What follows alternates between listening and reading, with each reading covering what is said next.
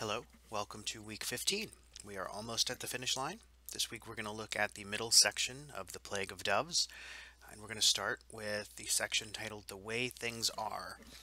And a lot of my, I suppose, presentation or discussion this week is going to center on, among other things, making sure you're clear on what's happening and who's doing it, because this novel gets a little dense as far as character. Well, it's no surprise. You see on the beginning of this slide, instead of catching a fish, Geraldine catches a turtle. And not just any turtle, but a turtle that she and her first lover caught many, many years ago. In fact, they carved their initials on the shell of this turtle, and when they catch it now, uh, the initials are still carved there. Now, on one level, especially for Anton, that just seems like cataclysmically lousy luck, that you catch the turtle that reminds the person you're trying to woo of a previous boyfriend. But I would ask you, sort of, why is this significant? How might we read the turtle symbolically? Well, in a lot of Native American cultures, the turtle is sort of a sacred animal. There are even Native American stories of the world sort of sitting on the back of a turtle. A turtle is certainly a long-lived animal. So the suggestion here is perhaps this love that Geraldine had for the person who came before Anton has lived all of this time. Something to watch out for generally in this novel, excuse me, is symbolism through the use of animals. We're going to see another one a little bit later, and then in the third section we see more. Animals pop up occasionally in this novel, and on one hand, that's significant because animals are significant in many Native American cultures, including the Ojibwe culture. But it also just works sort of literarily as symbolism, so keep an eye out for that. But the turtle here certainly is not only an actual reminder of this previous relationship and what comes along with that, but a symbolic reminder as well. So we've talked a little bit about the plot and the characters and how they're all interacting. Something else to keep in mind, though, in this chapter is we're actually also getting a lot of background information about place. We learn some important info about the rural life that continues to take place around the reservation in Pluto. And this might seem very dull at first, and certainly the kind of thing you read over in anticipation of getting to more exciting character and plot moments. But on page 91, for example, it says, as he's just sort of telling us about the town, we've begun to switch our economic base away from farming. Well, that's so exciting. That's actually not exciting, but it's informative. And what I mean by that is we have read several novels now, and one of the things they have almost all had in common is a reliance on agriculture. Think back to Ethan Frome, think back to Weinsberg, or Bless Me Ultima. Agriculture, for the better part of 238 years, 239 years, has been the backbone of rural and agrarian culture in the United States. Suddenly, that's not the case. Why would they be switching their economic base away from farming? Well, farming is not as lucrative. It doesn't put food on the table, which is very ironic if you think about it, for rural inhabitants and citizens the way it once did. So this tells us a lot of things. For example, they're getting tax incentives now. So rural locations are becoming less sort of independent. One of the great images of the rural from, I suppose, yesteryear is self-reliance. But now tax incentives bring industry and manufacturing to rural places or just outside of rural places. And there is a reliance of that rural place on the tax incentives that bring manufacturing and industry there. It's also worth noting that many towns around Pluto have started to become deserted. They're folding, they're going under, because they're not attracting anything other than farming. Excuse me.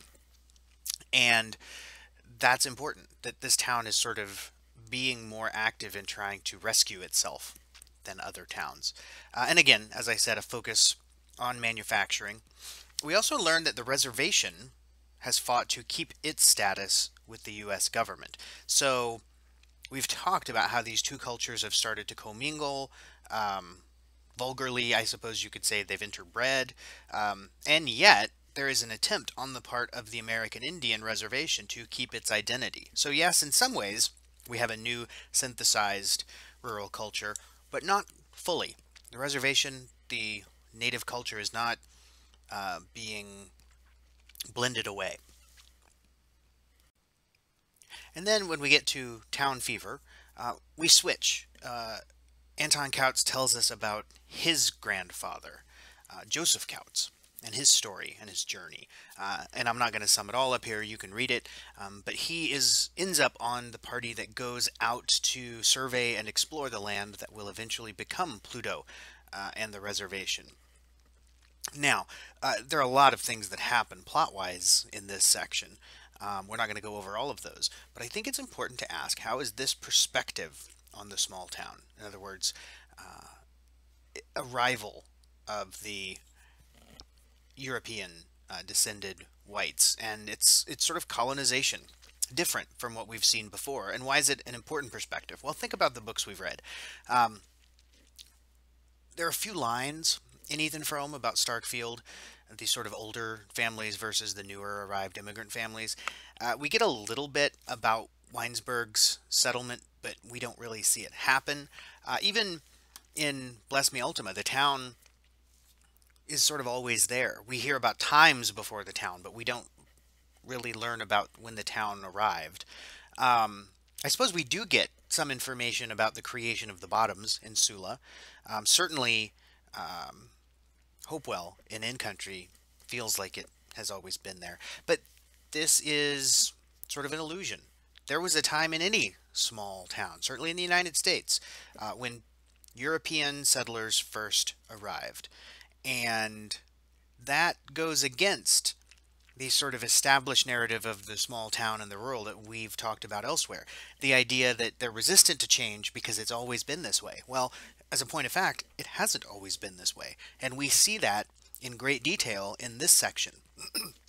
They arrive and there's nothing here. They build the first structure to take shelter in.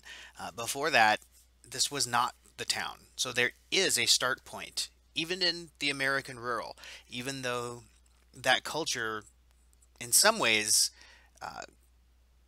it's important to them to have the illusion that it's always been here. It hasn't.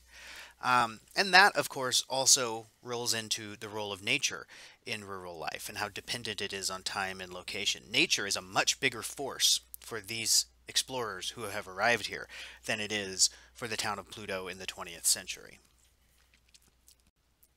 So we talked a while ago about the story of the turtle, and I sort of walked you through how to consider the turtle symbolically, as well as just something that shows up in the plot of the story. In the emissary, we get an otter, another animal. I'm not going to explain the symbolism of the otter, but I want to point it out to you as another opportunity for you to consider the symbolism. There is no right and wrong answer. If you hear me say, which I'm sort of saying, you figure it out, and your reaction is, well, what if I get it wrong? You really can't get it wrong as long as you're supporting it with the text that you've read. I bring this up because there may or may not be, for example, a question about different types of symbolism later in the course that it might be useful for you to have thought about this, not just with the otter, but with any sort of symbol that you encounter. I think the otter has symbolism, particularly for the character as he interacts with it, but also for the story as a whole. So consider the otter. I know that sounds like a really bad romantic poem, but consider the otter. So I'll confess, the first time I read The Plague of Doves, I had to draw a family tree to keep track of who is related to who, because it gets very, very confusing. But as we get into the section titled Lafayette Peace, it's worth noting that even though they get hard to follow, they really are important to consider. So for example, just to walk you through some of it, Lafayette and Henri Peace, the guides, the two guides that take the party, including Anton Kautz's grandfather, out into the wilderness that would become Pluto. They're brothers, both with each other, but also to Cuthbert Peace, who, if you remember from Musham's story, is one of the natives who dies in the lynching. Okay, so the Buckendorfs, who are on this exploration party with Couts and with the Peace Brothers, um, they would later participate in that lynching. And Sister Mary Anita, the nun from Evelina's school, is their descendant. She descended from the Buckendorfs. Also, Billy and Maggie and Corwin Peace are descended from Henri Peace. Billy and Maggie, brother and sister. Billy we'll see again actually in just a little while. And Corwin, who goes to school with Evelina, are descended from Henri. Now, is it important to be able to recite this entire family tree? No. You're not going to be quizzed on the entire family tree, although I wouldn't put it out of the realm of possibility that you might see an occasional quiz question about maybe who is related to who else in a one-to-one sort of way. But there's a more important reason that these complicated relationships are important. And that is because it is a characteristic of this rural place. And I would argue something of a characteristic of most rural places, because you have a small, relatively small population, because a relatively small number of people leave, intermarriage between families and between maybe different settlements or towns within, say, a county or something, is much more common. If you live in a city, chances are generations can pass on to generations to generations to generations, and nobody's going to intermarry unless you're royalty, I suppose. That is not as true in rural places. And the reason that's important is because sort of family lines are drawn. You know, the Pieces sort of resent the Buckendorfs. The people on one side of the lynching, I think justifiably resent the people who were on the other side of it. But the reality here, if you can keep track of it, is that there are no sides. The people that were on one side 2 generations ago have now married or had a child with somebody from the other side. Or, you know, the sort of blood feuds carried forward, that might be an exaggeration, but the grudges, I suppose, carried forward in this novel become messy for that reason. Now, that is not just to say, okay, here's a fact. Families tend to intermarry more in rural places. But that is also something we can read on to what we identify with rural culture. It's hard to have multiple cultures in one place. We even see it here where the native culture and the European culture sort of synthesize and to some extent collapse into each other. But certainly, a place like Weinsberg, everybody knows everybody, not just because they're neighbors, but because if you go searching on the family tree, the branches will intertwine. And I don't mean that in sort of like a hillbilly sort of way, but just, you know, past a certain point of, I suppose, cousinness, that's pretty normal in rural places. Probably happens in urban places too, but it's much more the norm. So once the story of the discovery and the surveying of Pluto in the distant past is over, we end up more in nearer the present. And Come In is a section that starts with Billy Peace, again, a descendant of Lafayette and Henri, shows up at John and Nev's door trying to extort John. Turns out John has had an affair, John Wildstrand has had an affair with Billy's sister, Maggie. And so Billy wants to sort of make it right, but he also wants to make some money off of it. But he's not very good at what he does. Now, here's another moment where we draw the lines. Remember, Nev is the historian who showed up at Evelina's house in a much earlier chapter. If you remember, nobody liked her. So, John, who is smarter than Billy, at least at this point in the novel, convinces him not to do what he set out to do, and instead they hatch a plan to kidnap Nev to get the money and split it between them. It clearly does not go quite as planned, as sort of amateur kidnappings often don't. Something else to keep in mind, John Wildstrand, who is working with Billy here to kidnap Nev and get the money, his grandfather is one of the people who lynched Maggie and Billy's relative, Cuthbert Peace, right? So John Wildstrand is descended from the Wildstrand that did the lynching. Maggie and Billy Peace are descended from Cuthbert Peace, Henri and Lafayette's brother, who was lynched. So again, sort of the sins of the father are visited forward here, but it's never as clean as anybody wants it to be. So Billy and John's plan sort of works, sort of doesn't. Billy ends up getting out of town and joining the military. John's wife Nev sort of discovers what he has done, and it all falls apart. And then that chapter ends, and we start a new chapter called Marnwold. Now, here's something you're going to like about Marnwold. She's not interrelated with all of these other families. She is neither Peace, nor Wildstrand, nor Buckendorf, or anything else that we have encountered so far. She lives out on the farm with her mother and her father, and her uncle, I believe, and seems to live a sort of quiet, uneventful life until a traveling evangelist shows up at their door. And this traveling evangelist, surprise, surprise, is Billy Peace. He has gotten out of the military, and he's gotten much bigger. He's sort of a larger, I guess, sort of almost obese person now. And that's where they meet.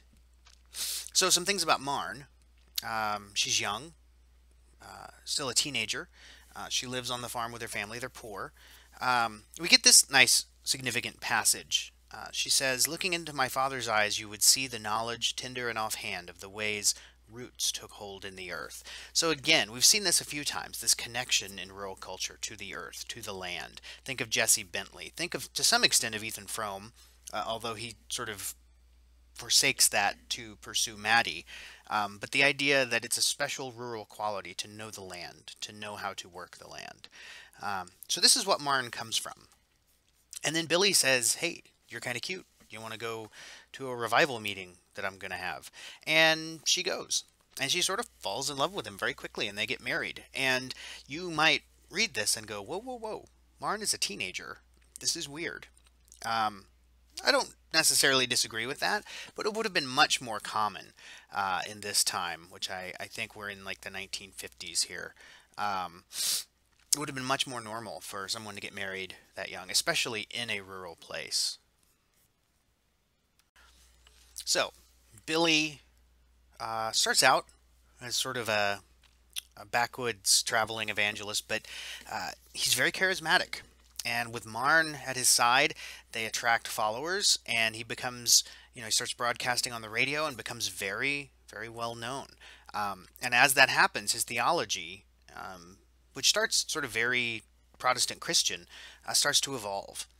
He becomes more focused on eschatology, which is just a fancy word for the study of the end times. So if you know somebody who likes to study, say, the book of Revelation in the Bible, they are studying eschatology, the way religions tell us the world will end. So it's worth asking, how is this similar to our ideas of the rural so far? Well, certainly a sort of more fundamentalist type Christianity is something we often connect with the rural. And I think that an interest in eschatology also lines up there. But if you ask how it's different, well, eventually Billy sort of starts to ditch the Christianity. It becomes almost more of a new agey. It talks about how he stopped talking about God or Jesus or something in one town and moved on from that. So what starts out as very sort of familiar, folksy, sort of mid-20th century revival-based Christianity becomes something different. It almost becomes, well, it does become a cult. In fact, after Billy and Marn have their 2 children, Marn decides she wants to go home. Now, her reasons for wanting to go home are very altruistic, very pure. We get that she says the idea of home, or folks, or a place you grew up in that you want to return to. Certainly, we've seen this before. The people who come back home. Sula does that. Characters in Weinsberg do that. But when they go back, Billy, who really wants to be in control of everything and is very charismatic, basically gets the farm of Marn's parents deeded over to him, and it becomes, for lack of a better way of describing it, I guess, sort of a cult compound, right? More people come and stay. They set up really bizarre rules about who can spend time with the kids and when they have services and what their money goes to. And before we know it, it really is a cult set up on this farm out in the middle of nowhere on Marn's parents' property. So a lot of things happen. I won't go through all the details here. You've read it. But Billy and Marn sort of have a parting of the ways, and she poisons him and then leaves, and then the chapter ends without sort of a final resolution to what happens. And it's interesting that when the next section starts, titled The Four Bs, we don't get the end of Marn's story from Marn's point of view. This is one of those things, we don't talk about maybe as much as we should, because there's always more to talk about than we have time for. But one of the things you need to pay attention to in literature is how the literature is constructed, the craft of the author, and how they assemble the book that you're reading. And one tool in a writer's toolbox is point of view. Who's telling the story? Well, in this book, it changes with the characters. Anton Kautz tells us the story of him and his grandfather. We get Marn's story primarily through her point of view.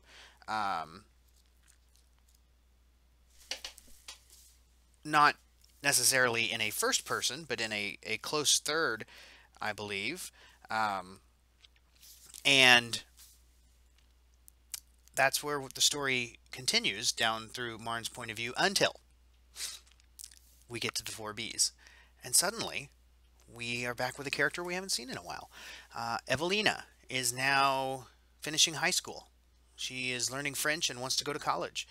And she's working at this diner. And suddenly it's her point of view. So when Marn comes in with the kids, we don't have access to Marn's thoughts anymore. We see Marn through Evelina's eyes. And Evelina knows Marn because it's a small town. Everybody knows everybody. But it's an important question to ask. Another writer might have just finished Marn's story through Marn's point of view. Erdrich doesn't. Why? Why is it important that we see Marn at the end of her story through Evelina's eyes?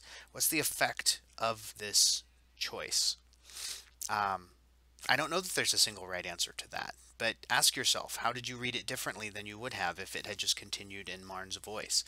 What effect does it have? Well, one effect it has is it gets us introduced to Evelina again, so there's some overlap there, a sort of transitional period to the new narrator. But I think it also lets us see Marn as others see her, and I think that's important. It lets us see her children as the sort of ragamuffins that they are. It lets us see Marn as somebody who has sort of escaped a cage, but not in the way that we understand it if we had had access to her thoughts. And of course, sort of already addressed this, but Evelina has also changed when we see her waiting tables. She is learning French. She does want to go to college, and we'll continue to follow her as we move forward here. And so I want to wrap up the middle section of The Plague of Doves, which ends here in the four Bs, not with the characters. We've talked a lot about the characters, who they are, why they're doing what they do. But I want to once again pan the camera out or actually, I guess I would say I want to look at a moment where Erdrich pans the camera out and lets us see a little bit of Pluto again. While they're sitting in the diner, this is the view we get through the window. Across from us, there was a gas station and a reeking movie house that showed B movies. At times, a fake flower or decorative basket shop would spring up, some farm wife's hopeful craft project outlet, or a second-hand clothing store that smelled of sweat and mice would suddenly appear in an old, closed-down storefront. Does this fit in with our conception of the rural? How does it fit in? Well, I think this is something that if you go to rural places now is going to seem much more familiar than it would have to, say, George Willard or somebody, 100 years ago in Weinsberg or Starkfield or wherever. What you have in small rural towns now are a lot of storefronts that can't keep stores. You have gas stations that are owned by larger corporations. It's unusual to drive through a small town, certainly in Indiana, and see a gas station that's independently owned. It's a Marathon, or it's a Kangaroo, or it's a Swifty. You see stores show up and run for a while until they realize they're not going to make any money and then close again and then reopen because somebody else has bought it. Um, this is sort of the new rural that we are now seeing.